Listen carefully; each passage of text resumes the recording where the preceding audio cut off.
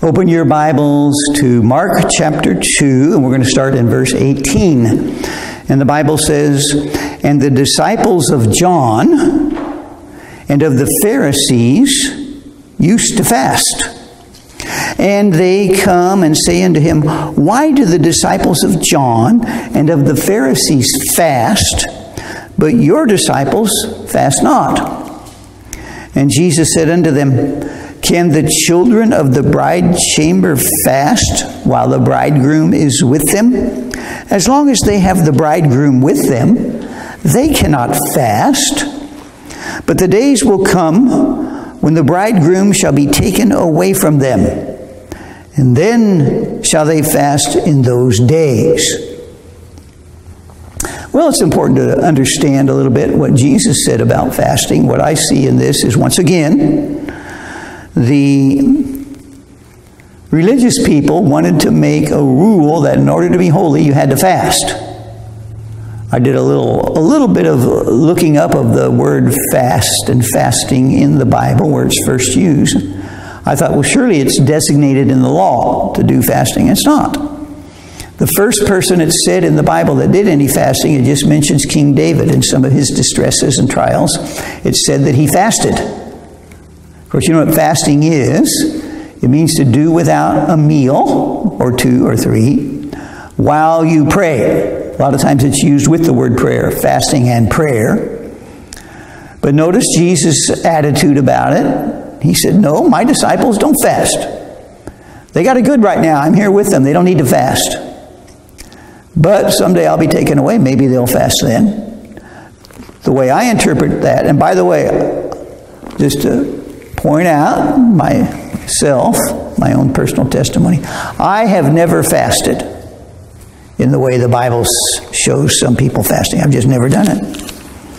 And I kind of look at it the way Jesus did.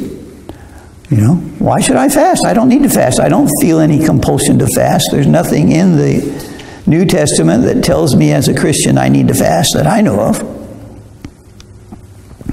And what it's really all about is, I think what's going on is, often fasting has to do with, if you read about it in the Old Testament, you'll see it mentioned quite a bit in the various prophets.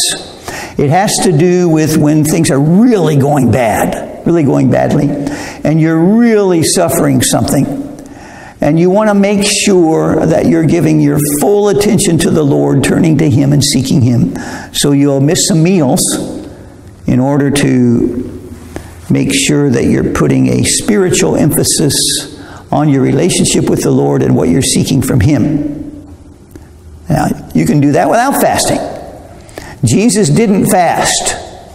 Why not? He didn't need to. He was able to stay close to God without fasting. Other people fast. What's up to you? The way I interpret that, it's up to you. If you think skipping a meal and praying is better for you spiritually, then you're free to do it. It's not a requirement. You're not commanded to do it, but you can do it if you want to. You can do whatever you want. You can skip TV shows. You can skip movies. You can skip your favorite entertainment. You can skip whatever you want in order to pray more. And you can skip meals in order to pray more. A lot of people in America should skip a few meals. Might help them out a little bit. Might help their longevity on the earth. But to me, the important point is there's no hard and fast rule in the Bible that to be a spiritual person you must fast. But you're permitted to if you want to. Enough said. Notice what Jesus says in verse 21 and 22. Two little parables, you might say, too little symbolism to teach a very important lesson. Jesus says in verse 21, "No man also sews a piece of new cloth on an old garment. The new piece that filled it up taketh away from the old, and the rent is made worse." That's a simple illustration. I guess a seamstress understands what he's saying. If you have an old garment and you want to patch it, Jesus said, don't put a new patch on it. That would make it look bad, because it would show the patch. My first lesson that I learned as a little boy with patches was, we used to have Levi's, And the Levites would often wear out in the knees. In today's world, you'd be in style if that happened. You'd have a good style. But in my world, when I grew up, that was about, you got holes in your knees, you poor thing, you need new pants. So they would buy these iron-on patches and iron them on. That would last about 2 days, and then they'd start shriveling off. They looked horrible. And so Jesus was right. Things do not look good with patches, especially if you have an old garment with a new patch. Well, then he put the same lesson in verse 22 about putting wine into bottles, or I would say grape juice. And no man puts new wine into old bottles. In this context, I think he's saying grape juice. Else the new wine does burst the bottles, and the wine is spilled, and the bottles will be marred. But new wine must be put into new bottles. There's the key point.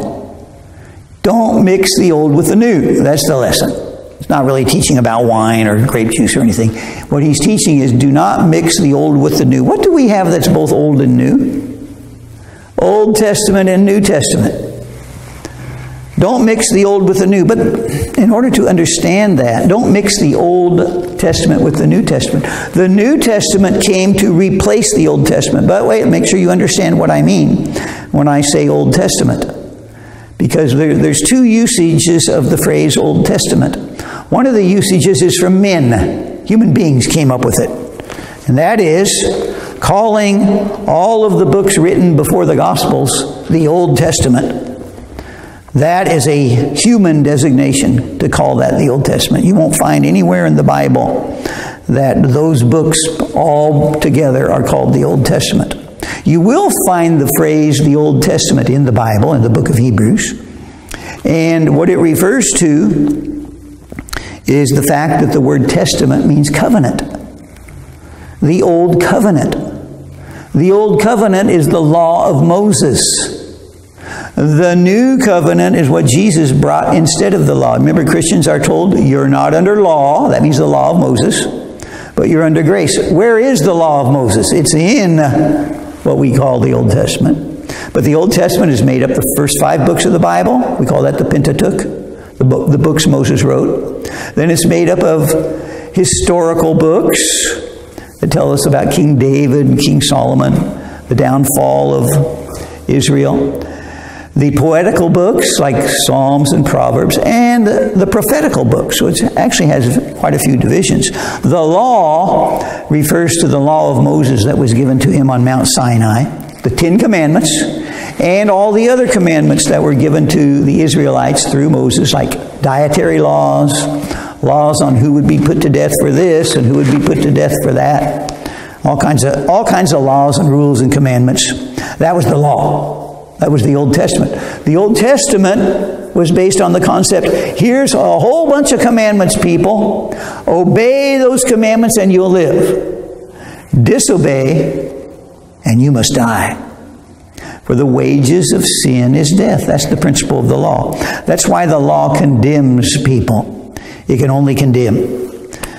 The weakness of the law is human nature. It's a beautiful law. If anyone could keep that law perfectly, they'd be a perfect person. They'd be holy. There's nothing wrong with the law, except for the fact human beings can't keep it. Can't keep it. Except for Jesus. He's the only one that kept the law. Well, Jesus replaced the law with grace. That's why it says in John chapter 1 and verse 17, the law came by Moses, but grace and truth came by Jesus Christ. The new covenant is Jesus will forgive you freely if you just believe in Him.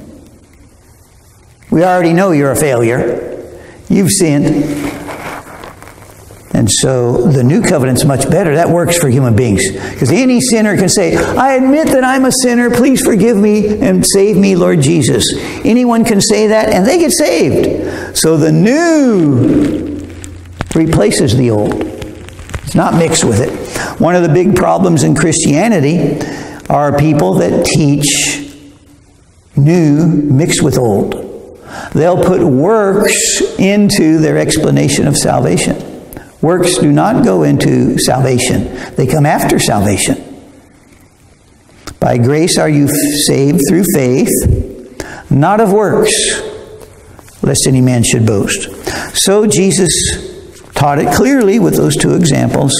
The new replaces the old. Remember, there's two meanings to the word Old Testament. One is from man, all of the books of the Old Testament. That's man's designation. And the other is from God, the Old Covenant that came through Moses.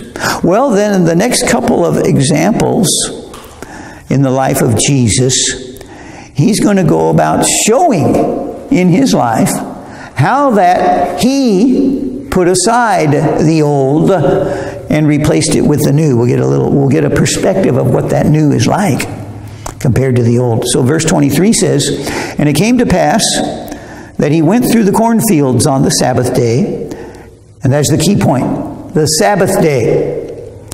Where is the Sabbath day designated? The law. One of the 10 Commandments is that you would keep the Sabbath day, right? Honor the Sabbath day. No, actually, it's remember the Sabbath day to keep it holy. Remember the Sabbath day. So, keeping the Sabbath day is part of the law that Jesus just said would be totally replaced. Now he's going to show why. He's going to give a couple of examples here why. On the Sabbath day, they're out in a field getting food. That's what they're doing. Jesus and his disciples are out in a field plucking the ears of corn. Verse 24 says, "And the Pharisees said unto him, Behold, why do they on the Sabbath day that which is not lawful?" They're under the law. They're thinking law, law, law. And here's one of the problems with the Sabbath day. What is the Sabbath day? You shall do no work on the Sabbath day. Uh-oh. There's already a problem. Because who's going to define what's real work and what isn't? Who's going to define that? Well, he had some volunteers. They're called Pharisees. They volunteered to define what you could do on the Sabbath day and what you couldn't. So they ruled their society, the religious leaders. It's not always good to have a religious world, a religious society, a religious nation. They had one. Didn't work out too well for them because they used the covenant of the law instead of the covenant of grace.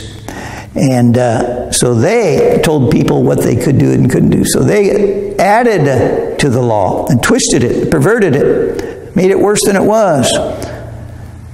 But Jesus said in verse 25, "Have you never read what David did when he had need and was an hungered? He and they that were with him." I just read that the other day. Yesterday, I think it was. In 1 Samuel, I think it was around chapter 20, something like that. And David being pursued by Saul. He's running out of food. He's hungry. He sees Abiathar the priest. And David realizes the priest has food. One of the things they do in the tabernacle, at that time there was no temple, one of the things the priests did, they baked bread every day. They put fresh bread in the temple. When they changed the bread that came out, the priest got to eat it. That was part of their food. But only the priests could eat it. That was in the law. The law of Moses gave those rules about that bread. And King David, or soon-to-be King David, said, "I'm hungry. I want some of that bread. Give me some bread." And the priest did. And nothing in the Bible condemns him for doing that. And Jesus even says, it's in the Bible. David did it. And it was against the law what he did. He broke the law. Why did he break the law? Because he was hungry and there's bread there. That's why. And so Jesus said, that was fine for him to do it. I'm doing it too. I'm hungry and I'm out here getting me some food in the field. Don't tell me it's against the law. I'm the Lord of the law. I tell you what's permitted and what isn't. And I say it's permitted. And so he says in verse 27, one of the great statements about the Sabbath day, the Sabbath was not made for man, or the Sabbath was made for man, and not man for the Sabbath. In other words, God gave a day of rest to benefit people. Once in a while you need a little rest. You know, once in a while, you need to sit back for 30 or 45 minutes. You know, some people take 24 hours, but other people take less than that. But once in a while, you need a little rest, and you get back to work. That was for man's benefit. It wasn't to limit man. It wasn't to condemn man.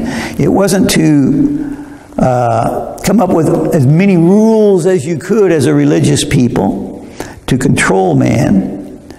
And also he said, as we pointed out in verse 28, Jesus said, therefore the Son of Man is Lord also of the Sabbath. So he's pointing out his authority. If King David, soon to be King David, could take the bread from the priest, King Jesus could take food out of a field. Well, there's a very good example. But you know, it's important to understand the Sabbath day. Sabbath day, Saturday. It's not Sunday, it's Saturday. The Seventh-day Adventists are right on that one point. They're wrong on we must have church services on Saturday. They're wrong on that because they're trying to keep the Sabbath, aren't they? And where's the Sabbath? It's in the law. We're not under law. By the way, Jesus rose from the dead on what day? Did he rise from the dead on a Sabbath? No, he rose on Sunday, the first day of the week. And that's the reason that Christians most commonly have meetings on Sundays, commemoration of the day that Jesus rose from the dead, and avoiding the Sabbath day to show we're not under law. So another misuse of a Bible term over the history of the human race. Many, many, many Christians have called Sunday the Sabbath day. It's not the Sabbath day. It's not the Christian Sabbath day. There is no Christian Sabbath day. Sabbath is part of the law, and it's Saturday. Oh well, another lesson. Another lesson about the Sabbath day, chapter 3 and verse 1. And he entered again into the synagogue, and there was a man there which had a withered hand. A withered hand, maybe he was born with his hand shriveled up. And they watched him, whether he would heal him on the Sabbath day, that they might accuse him. Isn't that horrible? There's a poor soul hurting, and they know Jesus never lets anyone go by that needs help. They already have Jesus figured out. If someone needed help, Jesus is going to help them. And then they're glad now because this is their chance to accuse him. They're going to call that work. They're going to say, you're not supposed to work on the Sabbath day. Jesus, that's your work. You go around healing people. That's your work. You can't do it on the Sabbath day. Whatever you do on other days, you can't do on the Sabbath day. But sure enough, true to his great love for everyone, verse 3 says, and he said unto the man which had the withered hand, stand forth. So in other words, Jesus is making sure that everyone sees what Jesus is going to do. He wants them to see him break the Sabbath in their definition so that he can teach a lesson about it. And he saith unto them, oh, here's another one of Jesus' great strengths. He just asked them a question, and they can't answer it because it would make them look like fools. Is it lawful to do good on the Sabbath days, or to do evil? To save life, or to kill? So he gives them a choice. They don't want to make a choice. If they say it's lawful to save life, then that means it's okay for him to do it. But if they say, no, you got to kill, that means that they're total idiots. How could they justify killing? But they held their peace. They didn't say nothing because he trapped them with his words. And when he had looked round about on them with anger, being grieved for the hardness of their hearts, he said unto the man, stretch forth thy hand. Isn't that amazing? Jesus can say anything and it happens. Wow, what power. And he stretched it out, and his hand was restored, whole as the other. Verse 6, and the Pharisees went forth, and straightway took counsel with the Herodians against him, how they might destroy him. And the Herodians were the non-religious political people, joining with the conservative, hypocritical religious people. And they decided they needed to try and kill Jesus.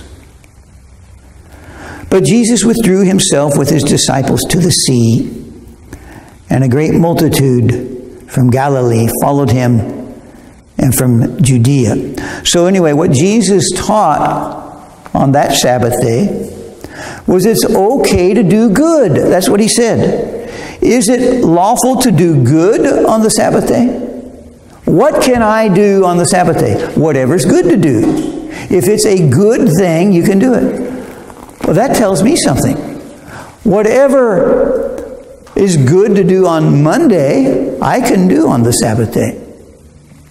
I remember when I went, just to show how Christians have abused the teaching about the Sabbath day, and they mix law with grace. When I was a student at BJU, I was shocked. One of my teachers was a former pastor, and he was talking about how he didn't want to do anything that offended other people in his congregation. So he was careful not to offend them. They didn't like people to mow their lawns on Sunday, because that was the Christian Sabbath. That would be working on Sunday, and they were against that, and therefore he wouldn't do it. I think Jesus would have mowed his lawn on Sunday. That's what I think. Just to prove to people you can do anything that's good. First of all, Sunday's not the Sabbath. This guy's a teacher in a Christian college, and they're implying that Sunday's a Sabbath. And he's going to let people like the Pharisees determine what he does and doesn't do in order to keep everyone happy. They hated Jesus because he wouldn't keep the Sabbath according to their definition. Verse 8, and from Jerusalem and from Idumea and from beyond Jordan, and they about Tyre and Sidon, a great multitude, when they had heard what great things he did, came unto him. And he said to his disciples that a small ship should wait on him because of the multitude, lest they should throng him. For he had healed many, insomuch that they pressed upon him for to touch him, as many as had plagues. And unclean spirits, when they saw him, fell down before him, and cried, saying, Thou art the Son of God. And they straitly charged them, and he straitly charged them, that they should not make him known. Interesting that Jesus did not want the evil spirits to proclaim who Jesus was. Did not want that. That's not God's will. God's will is for believers to proclaim who Jesus is. The great name is Jesus. It was first mentioned by an angel to Mary when she said that, when the angel told Mary that she should call her new baby boy Jesus.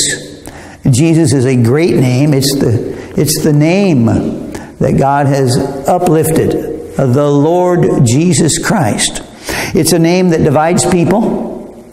There's power in that name. A lot of times we sing a song, there's power in the blood. I got news for you. There's power in the name of Jesus. His name saves from sin. His name takes people to heaven. His name convicts people of sin. Using his name in this world, if you're a believer, not if you're a demon. If you're a demon, don't do this. If you're a believer, give Jesus' name. Speak Jesus' name to people. Sometimes when I hand out gospel pamphlets, I like to say, Jesus loves you, because I know there's power in the name. I want to speak the name. It's that name that God loves, the Father loves. He loves the name of Jesus. Remember when he spoke from heaven? This is my beloved Son, in whom I am well pleased. Jesus said, he that confesses me before men, him will I confess before my Father who is in heaven. Don't ever doubt the importance of God wanting you to use the name Jesus in the world, both to believers and unbelievers. We pray in the name of Jesus. There's no prayer valid now. You got to pray in the name of Jesus, right? You either pray to the Father in the name of Jesus, Or you pray to Jesus, which is in the name of Jesus, since you're praying to him. No prayer is valid other than using the name of Jesus. What an important name, a powerful name, and yet the demons were told, don't you use it. Don't you talk about the Son of God. Only my believers, my children, my sheep, the ones that I've saved from sin, they know what my name means because they've been saved, because the word Jesus means Savior. That's what motivates us. He has saved us. We care about others, and we hope they'll be saved. And we know it's the name Jesus. That's the matchless name, the wonderful name, the powerful name, the important name, the best name, the highest name. You know, a lot of times in the world, people make a name for themselves. They become a celebrity. Their name becomes known, and then, you know, instead of being looked at like anyone else, they're a celebrity. Wow, will you sign my paper? They never asked me to sign their papers. I'm a human being too. Why does no one ever ask me that? Oh, I'm not a celebrity. They have a name. No, they don't have a name. Jesus has the name. He has the great name. How much do you value the name Jesus? Oh, it's an important name. It's such a name that it was given to you to use, to honor the Savior, and to use it in this world that doesn't like his name. They remove his name. Even here in town, I was told 2 years ago, don't pray in the name of Jesus. Somebody came up to me after a prayer, and that's what they said to me. Oh, you can pray next time, but next time do not pray in the name of Jesus. That's right. They'll do that. That's a thing in America. It's called being not non-denominational. I don't know. It's being non-controversial. There are some people that don't believe in the name of Jesus, and they don't like hearing the name of Jesus. Therefore, in order to please everyone, don't use the name Jesus. Sorry. I think we'll do it God's way. We'll use the name of Jesus with honor and respect. I remember growing up, the only time I heard the name Jesus in my family was when someone hit their finger with a hammer or something like that. Then I heard it, but it wasn't in the context where it made me think anything devotional or spiritual. But now we get to sing the name of Jesus, right? A lot of our songs are the name of Jesus. 2 of our songs today had the name Jesus in the title. Jesus, the very thought of thee. Jesus paid it all. What a wonderful name. And well, next time we'll start in Mark chapter 3 and verse 13. And it's going to start with Jesus listing the names, or the Bible listing the names of the 12 apostles. Let's pray. Dear Lord, we thank you for this day. We thank you for the Bible. We thank you for what you taught us about what the Sabbath day means, and that the fact that it's not even in effect anymore because we're not under law, but under grace. Thank you so much that we can know the truth. Pray for the poor Christians who have gotten everything all mixed up by by saying that Sunday's Sabbath and other foolish things that are not in the Bible.